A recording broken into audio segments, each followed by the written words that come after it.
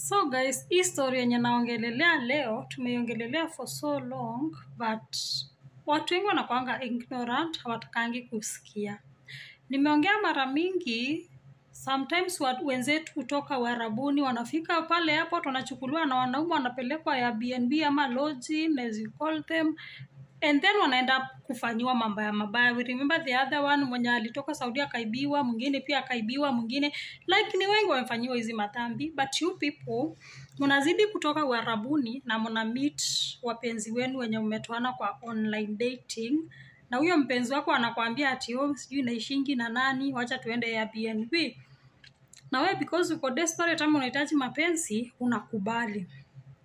Kuna this lady mwenye anajulikana ametoka, inasemekana ametoka Saudi like 4 to 5 days ago, and alipotoka Uarabuni akameet na guy. Huyo wako ametoana kwa Facebook, TikTok, walikuwa ametoana kwa dating app inajulikana kama Baada. Unajua hiyo sijui ni Baada ama ni Mbando, sijui. Dating app inaitwa Baada, BADO, inaitwa hivyo. Wakatoana pale na jamaa ile ku date, sometimes they do video call, mapenzi kanoga, and wali meet few months dem akielekea kumaliza contract. So dem kwenda Kenya, they planned to meet. When alifika airport, jamaa akampatia excuse at you know mimi naishingi na nani na nani iko hivi na hivi. What happened? Dem akapelekwa kwa Airbnb side za Juja. Sawa, hiyo story ina trend kwa Telegram kama Juja SEX videos.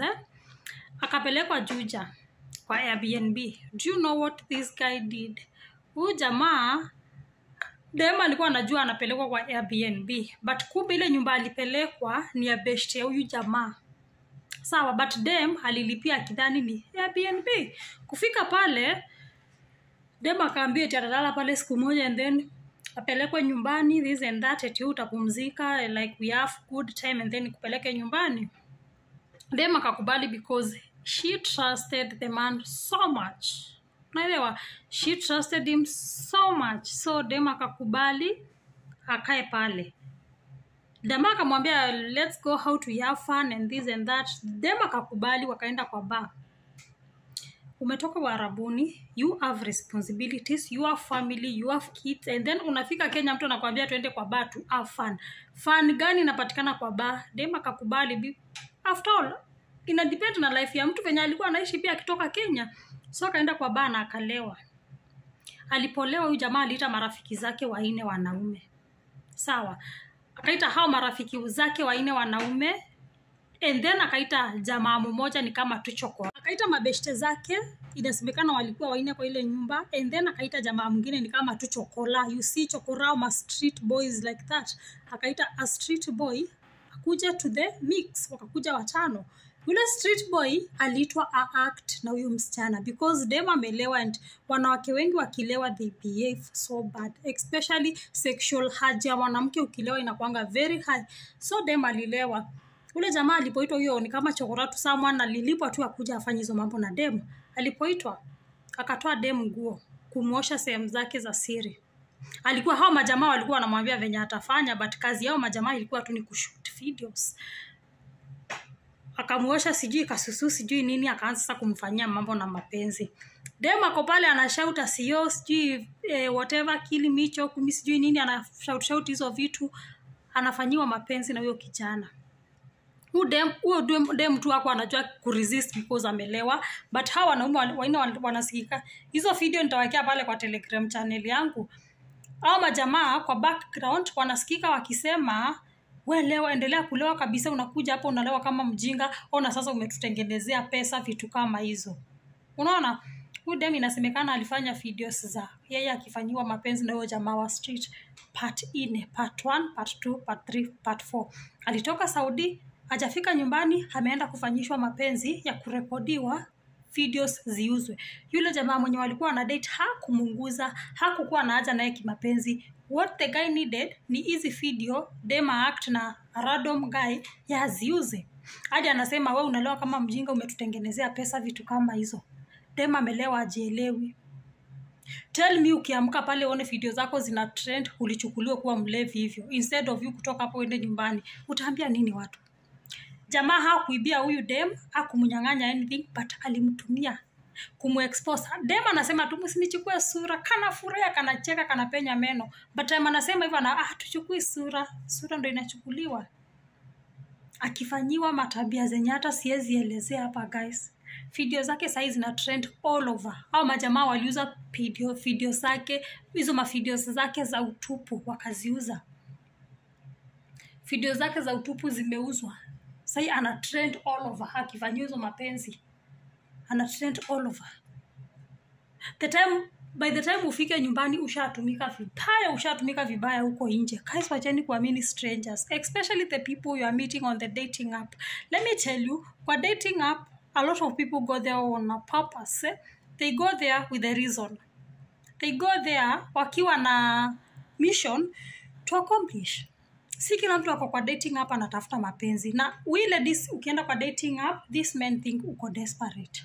Na that's why wanaenda kuwatumia hivi. Mimi nimeishi kuambia, but kila wakati mnakujanga mna comment uko na mdomo sio kibelembele, mtaendelea kutumika vibaya because masikio zenu hamsikiangi. If mtaona venye dem amefanyiwa, you will never believe, I trust mtu umemeet kwa online. Utakuwa na akili ya kwenda kwenu direct ukitoka hiyo Arabuni. Utakuwa na akili ya kuita your watu wenye una trust wakukujie, si a stranger mwenye mmejuana for 2 months, hajui your struggles, hajui what you have been through, unamuita akukujie. Na una trust that person akupeleke kwa lodging. Kwani time yenye mlikuwa mna date, alikuwa anaishi kwa msitu, kwa shimo ya nyoka? Si akupeleke basi kwa hiyo shimo ya nyoka muishi nyinyi wote hapo. Wanawake wenye tuko Uarabuni, mtazidi kutumika vibaya kwa hizi ma street you guys. Mtazidi kutumika vibaya msipojiangalia. Msipojiangalia mtatumika vibaya na hiyo kuendelea kutrust watu hivi. I wish uone hiyo clip tu utahurumia hiyo dem, na si clip moja na si ni 4. Zote ziko na episode after episode. Na wakumuguza kesho yake dem aliamka na akaenda because time anarudi soba alijipata na ule jamaa pale. Ule jamaa akamuonyesha like we did it, tulikuwa still na nini, tulikuwa kulienda, kumbe ni uongo, hata jamaa hakumunguza. Dem aliguzwa na jamaa wa street. What if alipewa ugonjwa? What if hata alipewa mimba? Yule mtu wa street utamtoa wapi? Ni mtu ameitwa tu akaambiwa ingia bafu uoge, kuja tukupee kazi. Nywele inafanana venye inataka. Wanawake tujiheshimu.